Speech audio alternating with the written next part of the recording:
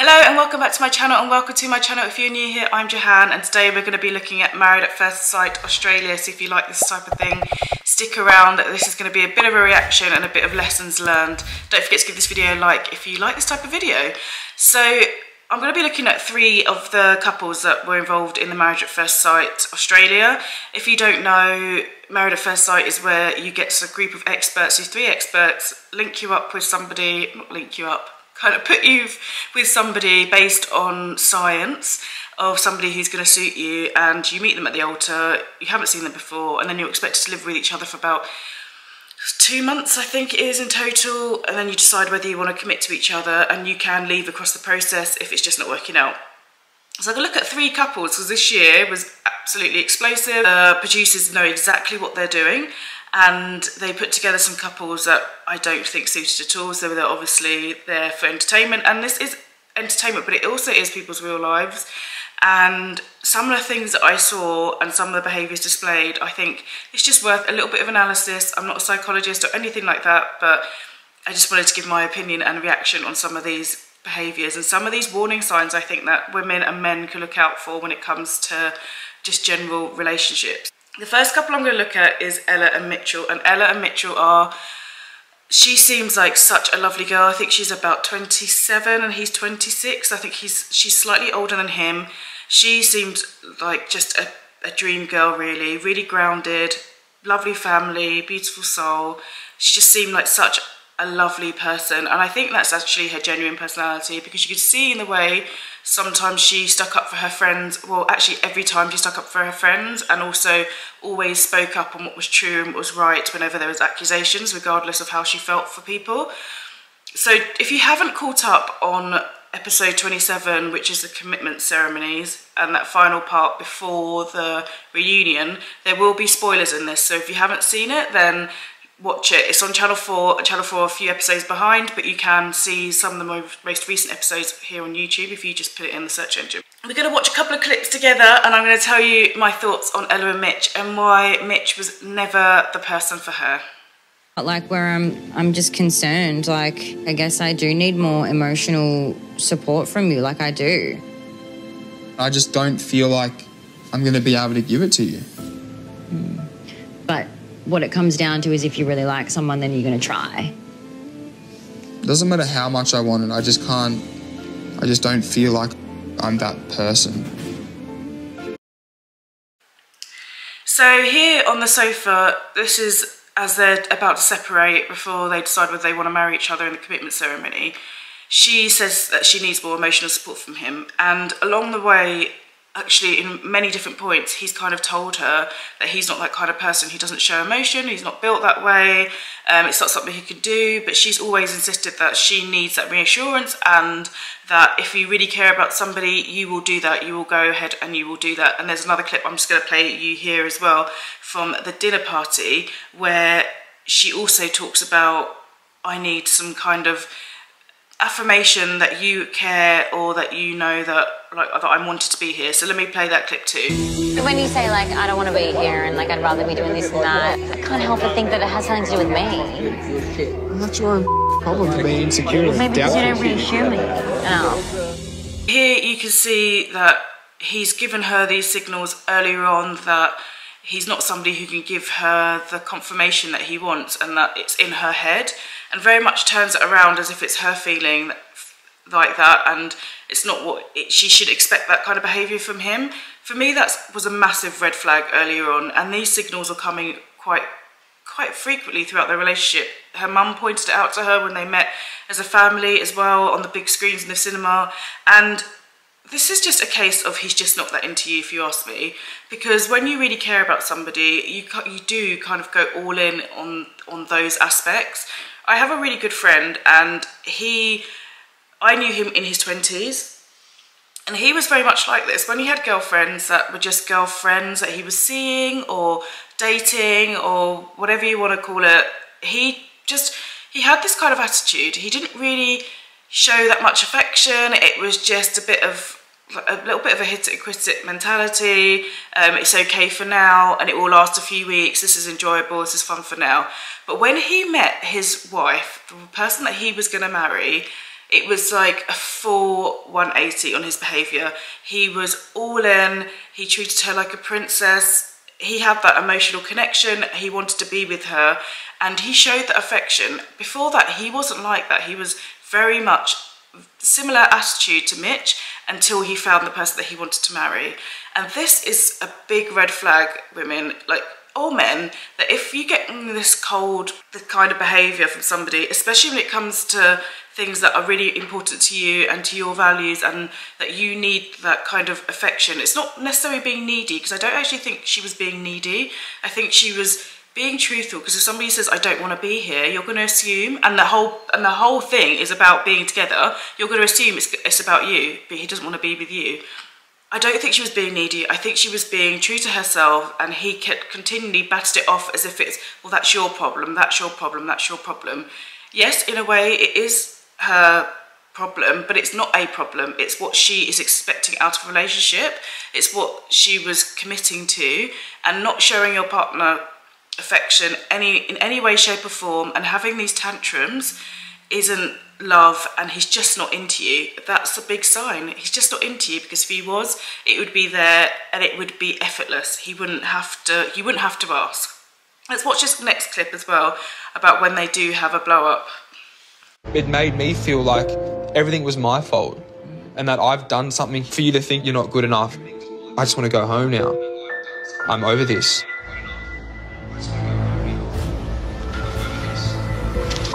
Dumb. If you can't handle it in here as a couple, you're not going to make it outside in the real world. So when it gets a bit tough in here, if you want this relationship, suck it up. So here again, this is to me complete manipulation again. She has told him on the couch, or she's told him various times, that this is how it makes me feel. It makes me feel like I'm not good enough for you. And he's angry at her for having that feeling. And it's because he's given her that impression. And what he's done is he says, I'm done, I'm going to leave, I'm going to go. That fragility that you base relationships on, that if any kind of argument, any kind of doesn't go my way, that I'm just throwing it out and I'm going to walk out of a relationship, is also a massive red flag, especially when it's an intense relationship where it could lead to potential marriage or commitment like this. Because say if you are in a relationship like this, you decide to buy a home together, is he going to just walk out? You have an argument, you have children. Is he just going to decide, I'm done, I'm walking out? There was no effort, there was no kind of accountability for his behaviour on his part for making her feel that way.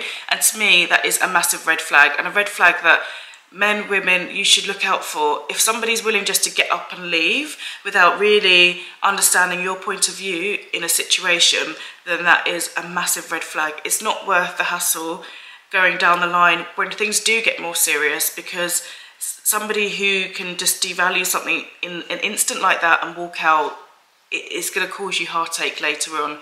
And again, it smells of he just wasn't that into you because he's willing just to walk away. So at the final commitment ceremony, when Ella decided that she was going to give him a go, and yes, I'm happy to commit to this relationship, and he turned around and said, I don't think I'm the person for you. I'm sorry, Ella, but right now I just can't give you the commitment I know that you want.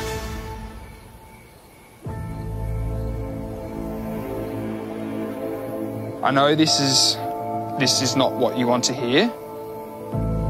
What I asked from you today is patience, but all I can be is honest, and this is how I feel.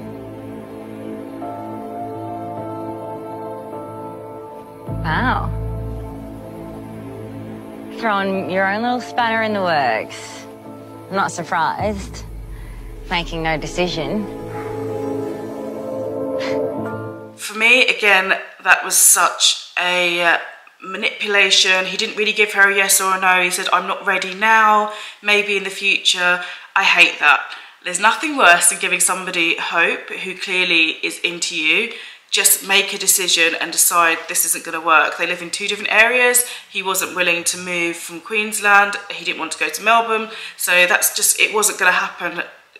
Geography-wise, it just wasn't going to happen geographically, and he wasn't willing to make that sacrifice. Again, I think it's because he's stuck in his ways and he's not that into her. And that moment there when she said yes and he said no, I thought was absolutely heartbreaking. I would have, as a mother, I would have been really heartbroken for my child, but also felt the relief that that this hadn't worked, because it would have been a lifetime or weeks of just feeling more insecure, feeling down, like being kind of underlined, like being manipulated. It just wasn't good at all. I felt so sorry for her in that moment. Again, there were so many points or times in dinner parties, in their own one-to-one time, where he's told her, this is who I am. And it's that old age saying that if somebody tells you who they are, believe them. They're not going to lie. If somebody tells you, I'm not affectionate, I'm not sure how I feel, well, then I'm not the person for you, then just believe them, because that's what they're saying. And they're trying to cover it up by putting the onus back on that person, and it's just pure manipulation. So in that moment, I felt so sorry for Ella, but I think that she has showcased what a beautiful person that she is. She's a proper ally, she's a real friend, she sticks up for people, she speaks up when things are wrong, and she's got loads of love to give, and it just seems like such a lovely person. I think that she has showcased the whole of Australia what she's like, and I don't think she'll find it difficult to find somebody to love her as much as she's got love to give, because I think she was my favourite person, and it's a shame it ended like this for her, but I think it is a massive blessing in disguise, real massive blessing in disguise. The next couple we're going to discuss are Tamara and Brent. Oh my gosh, this couple drove me absolutely mad, and purely for the fact that Tamara, I'm sorry, she's just, for me, she's one of the most horrible people I've seen on reality TV for a really long time. I actually don't watch reality TV, but out of all the series of mafs that I've watched, because I fell into Married at First Sight Australia by, I don't know, it just came up in my recommended on YouTube, and for about 3 years ago, and since then I have just like been, I absolutely, this is the only reality TV show that I actually really like and get invested in. But she's probably one of the worst characters that I've ever seen on one of these programs. She's so selfish, she's so judgmental, and she's the sort of person that doesn't know that she's got a good thing, because I think she's a clout chaser, and she always is chasing for something better, for something shinier, something that she can show off and say, look at my partner, but not for, she's the sort of person that would marry the bad guy because he had luxury and money and a job, but wouldn't really care about all the other stuff. So I just think she's just a horrible person, and I just want to talk about how she treated Brent in this relationship. So let's watch the commitment ceremony clip when he just gave it to her, because that's one of my favourite things I've seen in this whole series. Eventually, the inability to be kind destroyed us. And you never took responsibility for your part in our shitty fate. Time and time again, I would be the one coming back to you, trying to find some middle ground. No matter how hard I tried to mend things between us, it felt like you were only ever thinking about yourself. Tamara, after all we've been through together over the last few months, I finally have the clarity I've been lacking for so long now. I've seen the real you, the one who doesn't respect me or anyone around her. You don't have any real loyalty to anyone, and I realize you lack all the qualities I'm looking for in a partner. You are not God's gift to humanity, so stop looking down on everyone. I don't even know where you get the confidence to do so. So on that note, good luck, good riddance. So at the commitment ceremony, he decides to just tell her everything that he's been bottling up, basically. And he's right. She has been difficult. She's been confrontational for no reason. She has not been understanding to him. She tells him that he's a waiter and basically telling him he's a nobody all the time. He berates him behind his back and to his face. She doesn't understand what hospitality manager is. Like, you just have to be a little bit stupid if you don't know these things. I know it sounds really harsh. She doesn't even think that sea lions are real. Like, the way she carries herself, I think, was appalling. And it was a constant for me that she was constantly saying to him that he's not good enough and trying to make him feel like he wasn't good enough.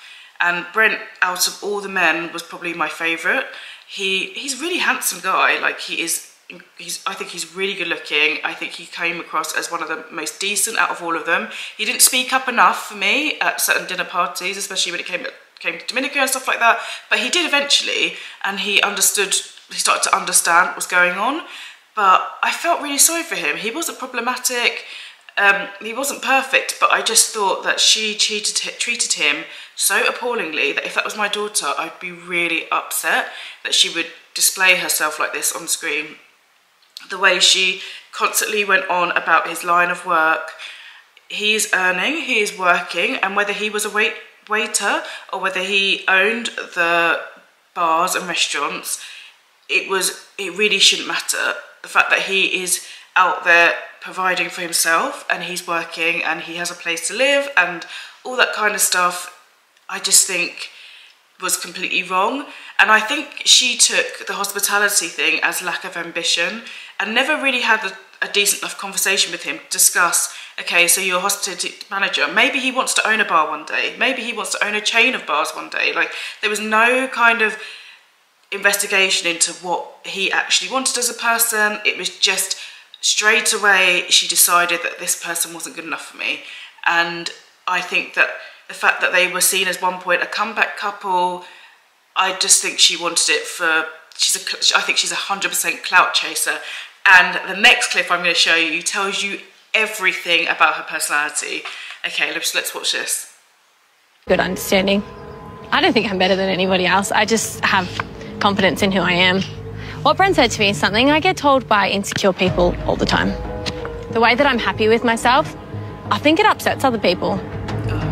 I know that the people who love me and care about me don't feel that way about me. They know the real me. Brent thinks he knows the real me, but he doesn't really. I don't need any more friends. I've got a lot of friends. So I don't feel like there's anything left. So this clip here, when she says, I get told about this all the time by insecure people, just tells you who she is. It means that she is that kind of classic bully who just picks on people. She lied so many times at dinner parties. She was when they shared that picture of Dominica, that OnlyFans picture of Dominica, and they didn't see the wrong in it, she really was so judgmental, as if she was like a disgusting human being for having a photo and she should feel ashamed of herself and all this kind of stuff. I am aware that it's reality TV and they can clip and change the way people spoke, but there were full sentences there where you could see that it was her speaking, and that bit at the end where she's like, I'm comfortable with myself, I have loads of friends, she's protesting too much. She knows that she is a mean person, she's one of the mean girls, she doesn't care that she's one of the mean girls, it's got her as far as she's concerned, and she's not changing for anyone. It's really sad to see. If I was her mum, I would be taking her aside and saying, look, the way you've come across, I'm pretty ashamed about how you've behaved, and you need to take a really good look at yourself on changes that you need to make around people and their value and how you see people in society, because that was awful. Everybody is on their own path when it comes to career and goals and all that kind of stuff. And if you're not with somebody who's going to encourage you to be the best in wherever you are, or encourage you new ways of thinking, or in a kind way, then they're just not the person that you should be with. I don't think anybody deserves to have what they're providing being shoved in their face like that during a relationship. It's horrible, it's toxic, and yeah, I just needed to mention that about this couple, because it is a massive red flag from the start when she initially, during the wedding day, was like, oh, you work in hospitality. That should have been a massive straight away from him. Like, no, judgmental, not a nice person. Yeah, should have moved on. And the last couple, how can I talk about mafs and not talk about Olivia and Jackson? Olivia is the Disney villain that nobody wanted. Out of her and Tamara, obviously Olivia is up here and Tamara is close behind. She, for me, was the nastiest person ever. I think you can really tell with Olivia, she's obviously been hurt in the past, because I think she is one of those examples of hurt people, and I think that she's that person. And the manipulation from Jackson, I cannot believe he said yes to her at the end. Like, I'm mind blown. So I want to show you clips from his mum and his sister and the warning signs that they gave him, which he decided to ignore. She doesn't move on very quickly. Yeah. So she has. Yeah, and that's what worries me, is I don't want to go into something where she doesn't get along with my friends again, and then she's going to take it to heart and hold a grudge on them. It's worrying what might happen in the long run. You would have to choose between family or her. That's an alarm bell for me. Brought the kids up to pick your battles. Yeah, we don't hold grudges. If you've got an issue, it needs to be addressed, and not in a bad way or an angry way. That's going to be your biggest, I think, hurdle to overcome. I think it is too. They can see the same things that I'm seeing. There's definitely going to be a problem there. It's really sad. So his mum says that's an alarm bell for her, and 100% agree, because if you've got somebody who can't let things go, because there are always going to be fights, and she said that she held grudges, she chopped up her friend's bridesmaid's dress, the way she kept going for Dominica and Googled her and spread around photos, and she's telling you, again, this is another example, this girl is telling you who she is. She likes to hold grudges, she doesn't forget, she just, for her, this is her MO, this is how she operates, and I could see the pain in his mum's face, thinking, please don't do it. This is a massive alarm bell for me, because if it comes to choosing between family and her, it's going to get messy, and if they're married, it's going to be even messier. So I hope this hasn't lasted beyond this. We'll find out in the reunion. But for me, when you get married, I've been married 11 years now, and you will have fights or disagreements with brothers-in-laws or mother-in-laws and stuff, and not major, well, I've never had any kind of major anything, but you do have disagreements with things, and if you're going to sit there and hold a grudge against your mother-in-law or father-in-law or something around the small things, because she makes grudges around just the small things as well, you're not going to get very far. It's not going to work, because especially if you have children, if you're that person, then it's not going to work if you're going to be with somebody like that. And she's already said that she doesn't have empathy, and not having empathy means that you really can't see somebody else's perspective or how they might be feeling or going through a situation too. Not having empathy and saying that publicly is, for me, so scary. And if my son came home and he brought somebody who expressed this kind of personality, I would be so concerned. I'd be so concerned for his well-being, his mental well-being, and any well-being that of children or anything like that afterwards, because I think she has the ability to be incredibly cruel and manipulative, and when children get involved and that kind of personality comes out, it's not healthy for the children or for the family. There's another clip I want to watch with you, and it's the one with his friends, because this one is just, it's awful. Well, we had a conversation this morning, so Jack took me to his gym. Sorry, I didn't mean to answer this too quickly, but it's fresh in my mind. So he took me to his gym. It's not really my thing. So I used to be not really, but I used to be quite a chubby girl. I've had weight loss surgery. I don't like gym, especially like a big, muscle head gym. I hate it so much. I really hate it. So I want to fit in, but also the thought of it terrifies me, and I feel like I'd be really have to. But I also didn't ask you to. You didn't have to do it. You don't have to come with me, but you just need to know that that's a part of my life. Absolutely. It's just a lot of time to sacrifice together. A couple of red flags came up about his commitment to the gym. Friend Tristan says a couple of red flags about his commitment to the gym. A couple. It's just it's like a bouquet of red flags, and this guy's happy to take them. It's ridiculous. So the gym, again, physical activity, we all know the links between physical activity and mental health and just having a healthy body. She's come from somewhere where she said she was overweight and she had weight loss surgery. So if she's come from that place where she obviously was deeply upset, it would have affected her mentally, her physical appearance. She must have been in a place where she felt she's going to go that step to go and get weight loss surgery, because that's no small feat. Getting weight loss surgery is a major thing. It can have so many complications. It's a life-changing operation. If she can be in that place where she felt so low about her body that now she's saying to Jackson, I don't really want you going to the gym because there's a lot of time out of our relationship.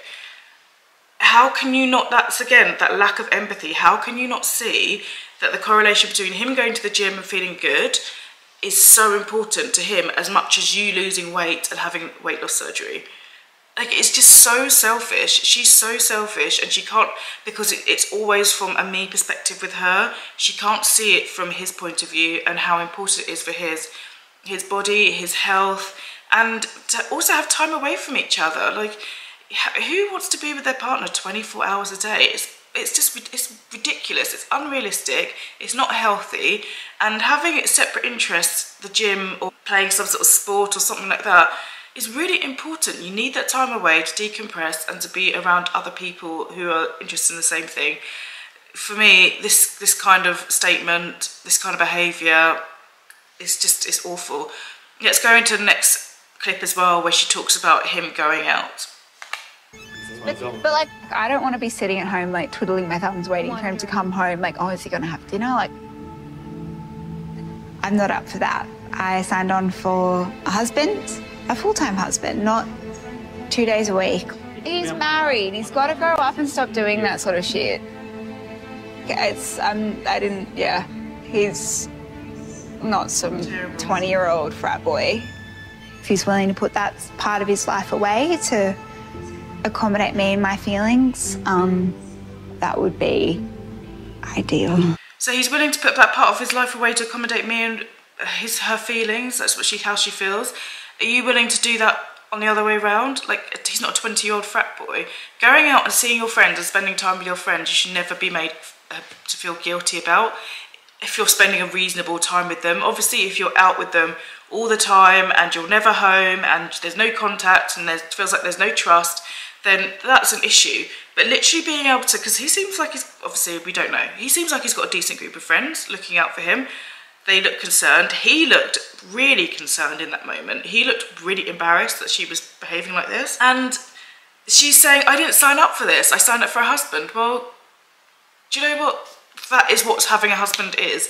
It is not owning somebody. He's not your property. It is having a relationship with somebody, and you meet in the middle, but you do also come and go and spend time with other people as well. You can't get everything from one person. And having male friends is really important. And having friends in general is important because you need another group of people that you can, you know, spend time with and be sociable with.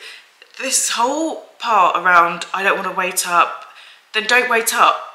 Have friends as well, go out, do things. And it was really telling when Dominica and Jack told them for their sort of challenge thing in the last week that they had to spend one night apart, and she almost felt a bit, because they think she has separation anxiety. And I'm not here to diagnose her, I don't know about that kind of thing, but it's true. To not be able to have a night away from somebody without feeling that overwhelming stress is just not healthy. And I think it says, again, a lot more about her.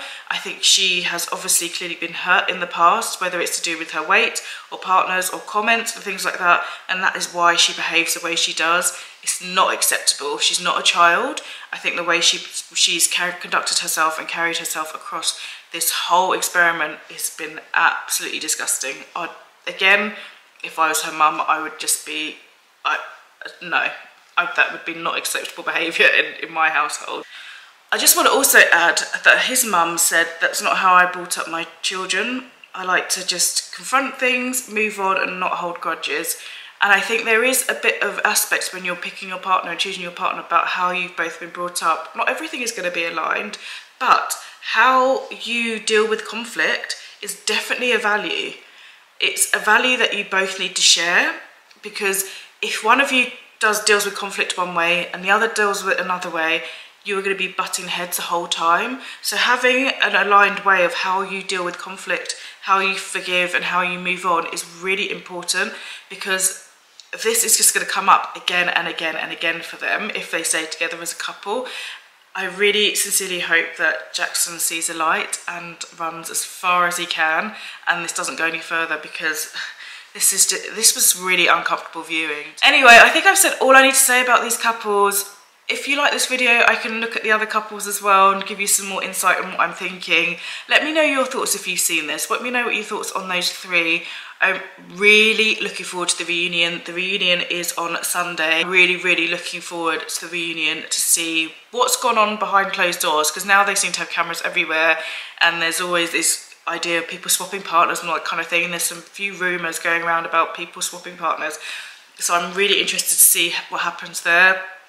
I really hope you've enjoyed this video. I would love to know your thoughts on some of these behaviours, some of these red flags. I'd love to know your thoughts, because this is actually a really interesting thing to look at and analyse, and I really hope you've enjoyed this. I will see you in the next one. I'm almost at 100 subscribers. Thank you to everybody who has subscribed. I'm going to do a 100 subscriber giveaway, and I will see you soon.